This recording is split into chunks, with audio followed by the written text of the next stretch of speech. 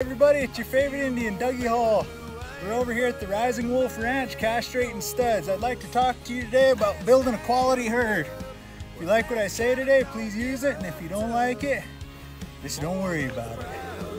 When you're building a quality herd, I don't care whether it's cattle, horses, dogs, the main part of that is castration. You gotta cut your studs, you gotta cut your bulls, because if you don't do that, your animals will breed like crazy, and the quality of your herd goes this way. You don't want that. So in other words, we're changing this guy's mind from ass to grass. Go ahead and walk around.